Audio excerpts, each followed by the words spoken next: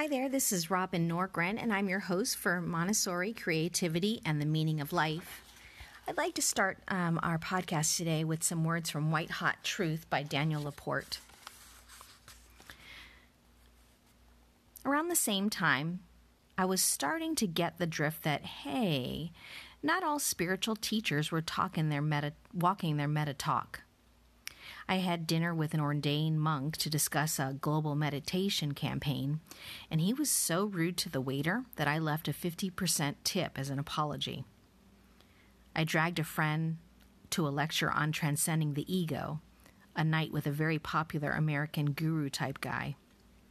It was only a few weeks after the 9/11 terrorist attacks in the U.S., and one audience member, after standing in the long queue for questions, asked the expert how to deal with the trauma from recent events. Monsieur No Ego, in his designer loafers, scoffed at him from the stage. He said, "I've come to talk about the ego, not events in the media." Okay. The discomfort in the room was supersized. The man who asked the question stuttered, "Well, I thought it was relevant," and then slunk back to his seat. My friend and I looked at each other, aghast. I did my best WTF was that face, and then she mouthed to me, "What an asshole." Naturally, that triggered an illegal giggle fit, and we had to do the walk of shame out of the ballroom, giggling all the way. Because I was working as a publicist in the personal growth scene, I heard my fair share of stories about naughty commune leaders and cranky curtain singers, and authors with best-selling relationship advice books who were embroiled in bitter divorces. Culturally, we're not as surprised when a politician is busted for having extramarital affairs. But when you find out that the wispy angel channeler guy is having orgies, it's a little more jarring and a lot more entertaining. I think back on my gullibility of those days with fondness. Imagine, I thought that because their workshops are sold out or because they've studied in India, that the experts' motives match their messages. It turns out that if you've got a good publicist, you can sell almost anything. Daniel Oldier, in his book Desire, The Tantric Path to Awakening, says, "We want a path that would not be opposed to our life, a life that would not be opposed to our path. We want to attain a plenitude without denying life's marvelous effervescence. We want a life and moving joy that would bring us to a larger, more all-encompassing experience of reality." My New Year's resolution a few years back was to be way mo bad, my version of the good kind of bad. Smoke more, drink more, eat more red meat, really rare. What really turned on me was the idea of deleting everything in my inbox. Nasty girl hitting delete. Clearly nasty is a relative term. I started coming across spiritual characters who had stepped out of bounds in life-affirming ways. Thomas Merton, a much-respected American Trappist monk, fell in love with a nurse who was tending to him. "I am humbled and confused by my weakness, my vulnerability, my passion," he wrote of their connection. After ending the relationship, he recommitted himself to his vows. I read about nuns who left the convent for romantic love. I was in my 12th year of vegetarianism when I heard that the Dalai Lama, a lifelong vegetarian, had started eating beef at his doctor's insistence. Made me want a cheeseburger. A good friend of mine was on a retreat with a Zen Roshi who had just given a genius teaching on the purity of the mind when she caught him smoking behind the temple during a break. Unfazed, he shrugged, took another drag, and said, "You can't take any of this too seriously," and exhaled a waft of smoke. Now there's a workshop takeaway. I was longing for another way to aspire, a fuller way to worship. I wanted to consume life consciously but guilt-free. I wanted to express myself considerately, but without hesitation. I wanted a purity of soul that wasn't puritanical. I wanted an intensity of intention to go deep and at the same time lighten up.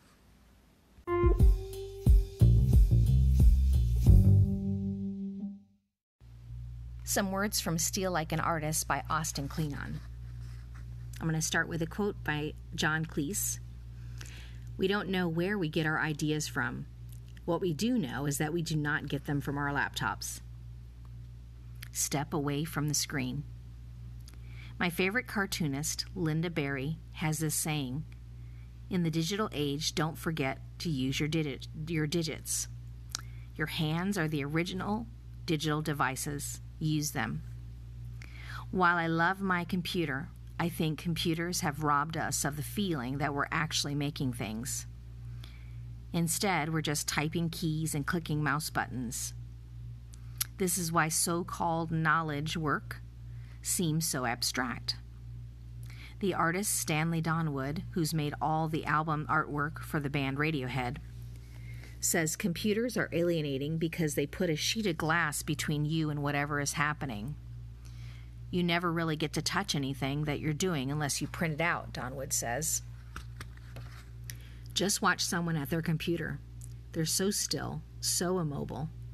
You don't need a scientific study, of which there are a few, to tell you that sitting in front of a computer all day is killing you and killing your work. We need to move to feel like we're making something with our bodies, not just our heads. Work that only comes from the head isn't any good. Watch a great musician play a show. Watch a great leader give a speech. You'll see what I mean. You need to find a way to bring your body into your work. Our nerves aren't a one-way street. Our bodies can tell our brains as much as our brains can tell our bodies. You know that phrase, going through the motions? That's what's so great about creative work. If we just start going through the motions, if we strum a guitar, or shuffle sticky notes around a conference table, or start kneading clay, the motion kickstarts our brain into something.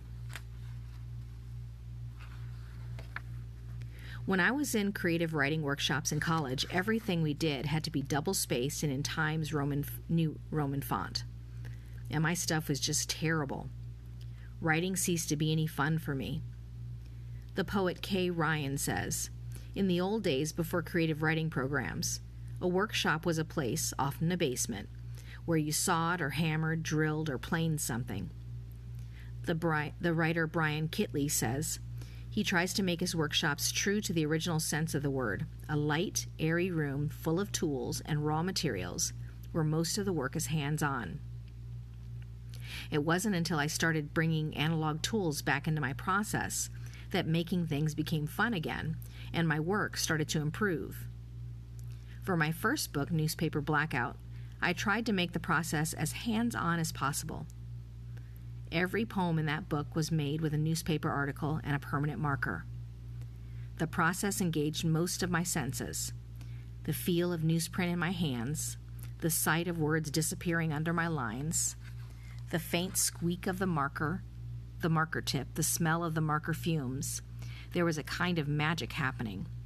When I was making the poems, it didn't feel like work, it felt like joy.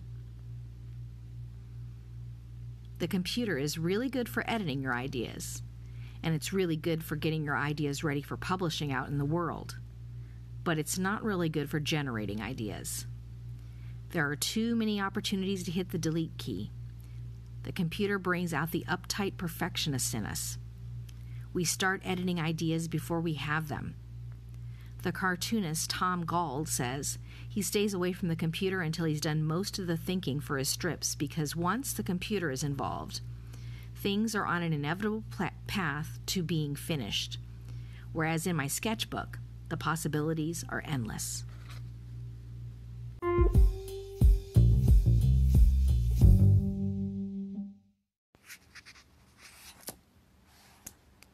From the book Walking on Water by Lengo. Kairos, real time, God's time. That time which breaks through Chronos with a shock of joy. That time we do not recognize while we are experiencing it, but only afterwards, because Kairos has nothing to do with chronological time. In Kairos, we are completely unself-conscious and yet, paradoxically, far more real than we can ever be when we are constantly checking out our watches for chronological time. The saint in contemplation, lost, parentheses, discovered, to self in the mind of God, is in Kairos. The artist at work is in Kairos. The child at play, totally thrown outside himself in the game, be it building a sandcastle or making a daisy chain, is in Kairos. In Kairos, we become what we are called to be as human beings, co-creators with God, touching on the wonder of creation. This calling should not be limited to artists or saints, but it is a fearful calling, mana, taboo. It can destroy as well as bring into being. In the play Our Town, after Emily has died in childbirth, Thornton Wilder has her ask the stage manager if she can return home to relive just one day. Reluctantly, he allows her to do so, and she is torn by the beauty of the ordinary and by her lack of awareness of it. She cries out to her mother, "Mama, just look at me 1 minute as though you really saw me. It goes so fast. We don't have time to look at one another." And she goes back to the graveyard and the quiet company of others lying there. And she asks the stage manager, "Do any human beings ever realize life while they live it?" And he sighs and says, "No. The saints and poets, maybe. They do some." Poets and saints. What an odd coupling. And yet Freud, too, puts them together, saying that they are the two classes of human beings who defy all his psychological categorizing, who are full of surprises. Are we willing and able to be surprised? If we are to be aware of life while we are living it, we must have the courage to relinquish our hard-earned control of ourselves, because our reflexes have been conditioned as thoroughly as those of Pavlov's dog. This is never easy, but reflexes can be unlearned and reconditioned. When my husband was on Broadway, we were night people, going to bed in the small hours of the morning and sleeping late.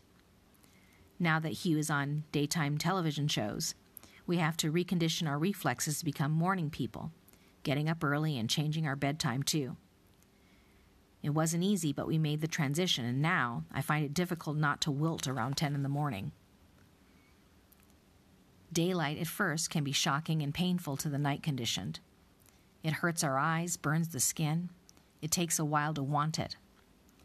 And once we decide we want the light, we must learn to trust it.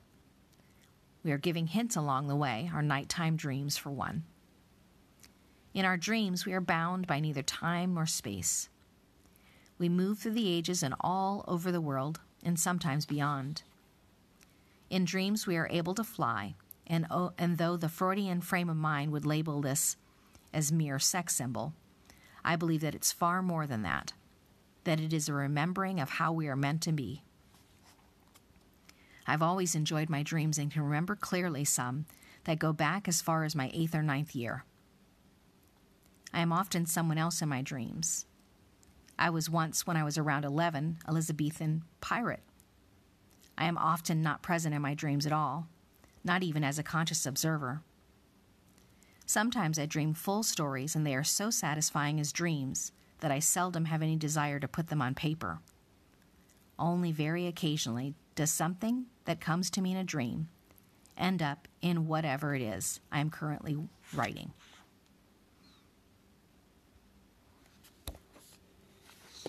Thanks so much for stopping by. If you'd like to find more of my work, you can find me on Instagram, where all my links are listed under @Robin_Norgren or @UBU for life.